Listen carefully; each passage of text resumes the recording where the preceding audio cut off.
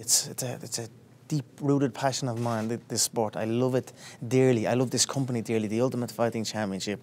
What a company to be involved in. I need this, of course. I will be involved in this game for my entire life.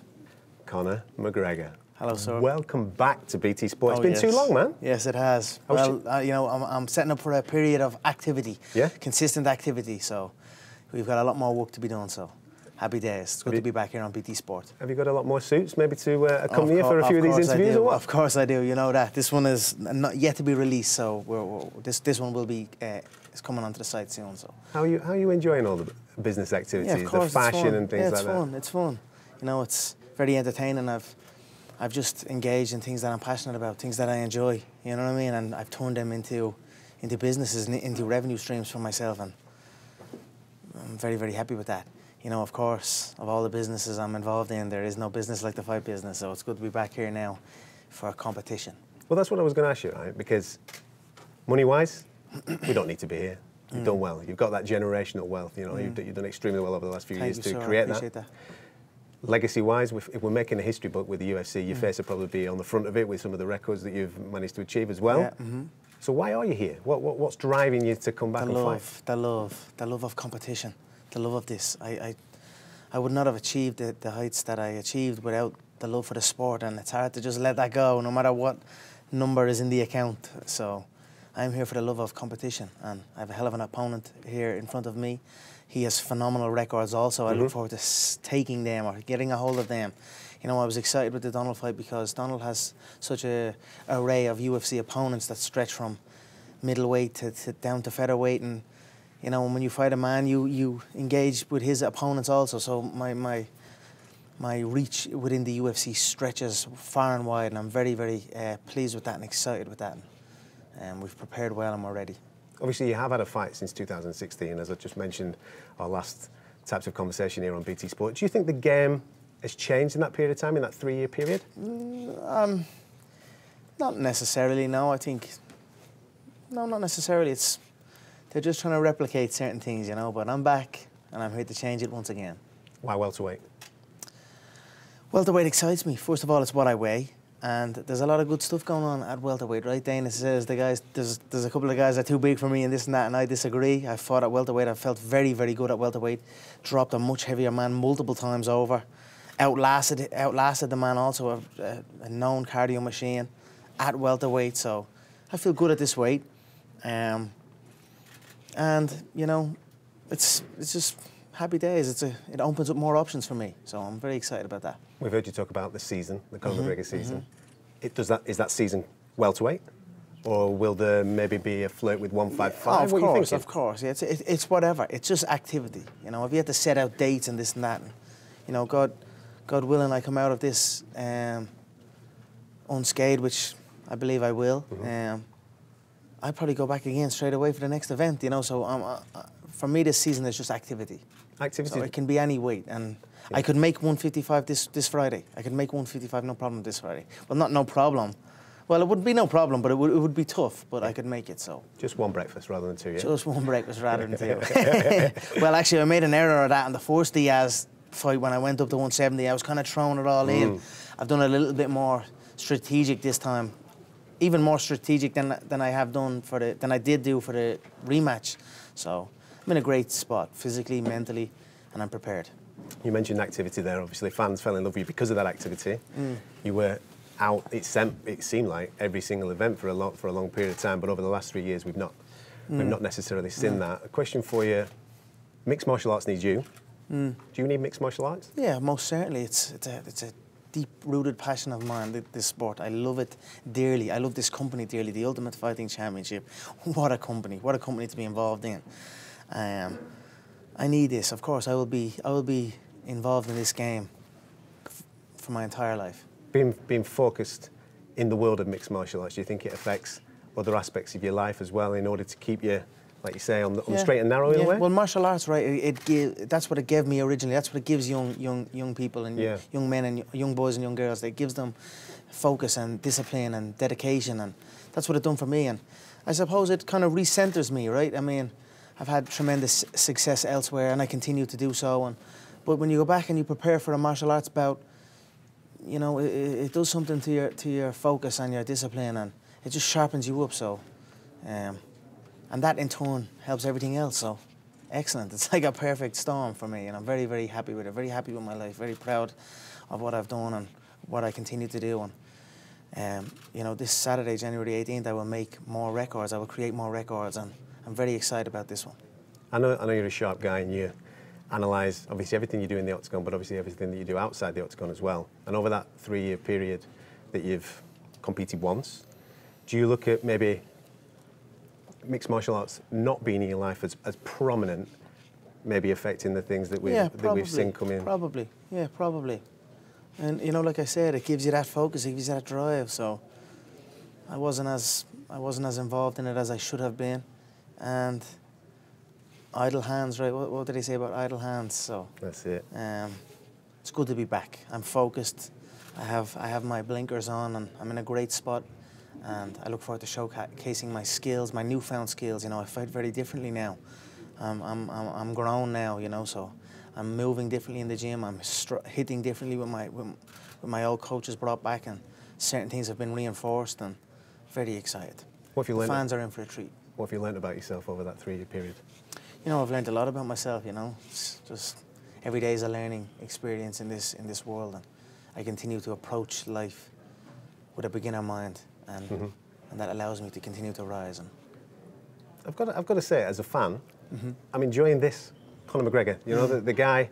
I mean, we were unfortunate that we didn't get to see you in the build-up to the Khabib fight, and we saw interviews and various things like that. You seem a very, very different guy. You seem very centred, and I don't know whether that's because the focus is there, because you're back in the world of mixed martial arts. Exactly. No, it's the focus is there. Simple as, you know, just focused.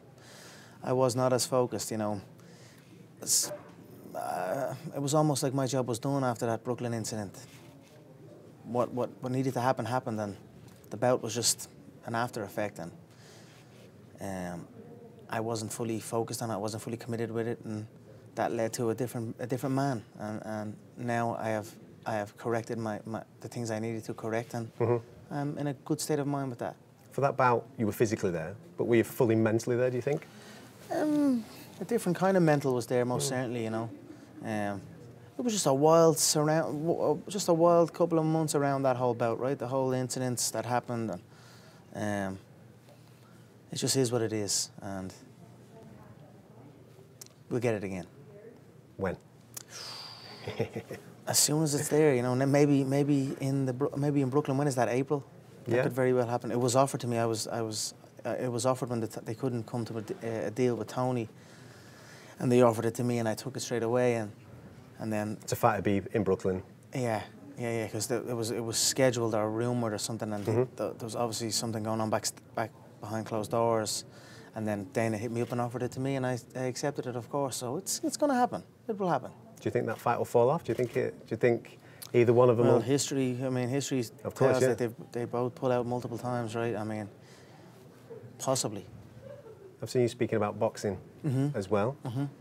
We had a dance with Mayweather. Yeah. Made some good money. Yeah. Are you done with boxing, or? Hell no. I will secure a world title in boxing. Most certainly, yes. What weight are you thinking about? The weight, I'm not sure. I'll have to go through all the weight divisions and check out all the champions, right? I'll have to see who holds titles in the divisions. Thankfully, boxing has so many world titles. You can just pick and choose, and there's also so many weights. So I haven't gone deep into. Obviously, I'm immersed in where I'm at right now. But boxing and the boxing world title is an aspiration of mine, and an aspiration that I will achieve. You link yourself to Manny Pacquiao the other day. He's got one of those belts at welterweight, hasn't he? The regular world championship. What's welterweight again? 147. Yeah, it's a little low. I made 153 with Floyd, no problem. I'm the former 145-pound champion. We'll see what happens. We'll see. What do you make of people maybe crossing over from boxing to mixed martial arts rather than the other way around? I haven't really seen it, have you? No. There's a lot of talk though, maybe with Clarissa Shields maybe coming this way to fight Amanda Nunes. Right, that's right. What do you think? Do you think boxers can live in this world? Yeah. I mean, with the correct preparation, you know, we're combat fighters, right? Combat specialists. So, with the correct preparation and the correct teachings, you can learn with the correct focus. But I've yet to see it. You know. I went that way, and James Toney was one, like he came over. Yeah, he had a go. But it's exciting, right? It's what I know Tyson's been talking about it a lot. Tyson's talking like Tyson keeps saying, me and him spoke, and I said I trained, and I never spoke to Tyson in my life, so I don't know why he's saying that. But it's not a bad little story, so I let it kind of roll. He's coming at the weekend. That's right, I heard that. Yeah, Tyson's a good man. I like Tyson. He's a great boxer, phenomenal boxer. Probably the best natural boxer in the heavyweight division at this time. So you know, who knows? I wouldn't say he is just saying he'd do it and not do it like a lot of them do. I'd say Tyson would probably do it in time. So you never know. Maybe we could set something up. I would not be holding mitts for him or anything, but I'd certainly, if he wanted to be trained by me or even educated by me, I'd have to see him. I'd need to see him in certain positions, in certain situations. I need him to spar a heavyweight. I need to see him deal with the leg kicks. I need to see him in bottom position, and then I'd assess that, and then I'd send him off, and then I would tell him what work he needs to do, and then off he goes. You know, that would be probably something I could do for Tyson. But I found it funny that he was saying we talked and all this. He's a madman, Tyson, isn't he? I never spoke to the man in my life, but. It'd be cool that he's going to be there. And maybe at the weekend you can have a chat. Maybe at the weekend, yeah. Well, he's fighting soon also. He's got a good, tough fight. Man, Deontay's a powerful guy, but I think if he keeps his mind strong, keeps his playfulness in there, keeps his sharpness and his elusiveness, I think he can do the job. This season, this year, you want to be active. You want to work Cowboy first, come through that, and then what? Because I know you've got a plan. I know you've got something. Yeah, you know, like I actually, as I get into that, opponents, there's so many opponents. I actually don't have like a set. There's many names, right? Masvidal must appeal to you after the year that he's just had. Of course he's in there. Of course he's in there. No problem. I'd like to see him on the scales. Then he keeps talking he's too big. I want to see the man on the scales. Let me see. But no, most certainly that's there because that BMF belt and all that'd be nice to add to the collection of belts that I have.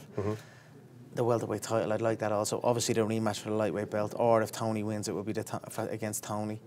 The options are there, but then there's also just little stragglers like Gaethje that's floating around, and then there's Holloway, and then there's so many damn names. There's activity. I am going to remain in shape, remain in condition, and keep going. That's what got me to where I am. So. For how long? Have you got a plan? A good year, anyway. Yeah, good year. This is going to be a phenomenal year. 2020, I'm kickstarting this year, big style. Decade, man. You're kicking off a decade. Yes. Oh, that's right. Oh, good man. Yeah, well, there you go. I'll probably be down. I certainly will be fighting up until, I'd say the 40s or something. You just don't know, man. It's a wild game, right? There's so much politics and all this that goes on backstage. I'd love to just give you a date and this, that, and the other. Just know I'm going to be fit, healthy, and ready. Good, man. How are you enjoying family life as well, because it's nice to see you on your Instagram playing with the little ones and what have you. How much has that changed your life? It's amazing. It came at the right time for me, you know what I mean? I needed my kids, and I'm very grateful. I'm very happy, man. My heart is full, truly. They're here with me now. Is that a blessing? Obsessed with Toy Story, you know what I mean? And I'd be like... Which is your favourite? Come on. Well, like my son's favourite is Buzz Lightyear, and it's funny because Woody is like the cowboy and Buzz is the, you know what I mean? So I'm Buzz and Donald's cowboy. That's what I'm kind of messing around with my head. I was almost going to come out with a big Buzz Lightyear, but no, just Toy Story's a year. So it's actually out since 1990. No, he is not talking about that. No. I'm going to say your little lad's referring to you as Buzz Lightyear. No. Buzz Lightyear is Buzz Lightyear. I'm not Buzz Lightyear. Okay, you know what I mean? That's a pro. You know what I mean? He's a superstar in your little boy's eyes. Yeah. Exactly what it is. Yeah, it's great though. I have to say it. And funny enough, I used to love Toy Story back in the day as well. It's 1997 that came out, and it's still rocking strong. We've got Toy Story 2 pace and everything in the damn thing. It's crazy, man. So. But it is a great show. And just before I came here, they had it on in the house with me. The Korea loves it as well. My daughter loves it now. She's just turned 1. So, magic, man. Magic. Yeah, it's just a magic time, and it's going to lead me to a magical performance on January 18th, and I know it is, and it's already set in stone. Maybe the last thing then for you is to step into movies, do some voiceover, really blow the mind that you're the voice of Buzz Lightyear or something like that. It'd blow my son's mind. I tell you that. He'd probably lose the head. He'd say, no, that's not him or something. But you never know. Look, show business is always there. I've dipped my toe in it, right? I've produced my own movie. It was at a red carpet and a bleeding premiere in the cinemas and all this type of thing, and it's done very well with Universal. We done real good with it, and I have the guys here with me now, and We have so much content, right? We finished that first documentary on the DS2 rematch. Yeah. There's so much more content still that we have not. Obviously the double champ in New York City, the first event, we have all that. The Mayweather build-up, the Khabib build-up, even all the backstage, you know, all the stuff that... We've got some wild stuff, and now this. So we're just kind of rolling the footage, fielding offers, and the show business and all that type of stuff is fun to play with. But right now, it's the fight business, and that's my main passion. So there you go, Conor McGregor's going to become Scorsese at some point. Yeah, well, there you go. I like creating, you know what I mean? Listen, we're looking forward to the weekend. Thank you, sir. It's great to have you back. Thank you. Thank you. Good to be back.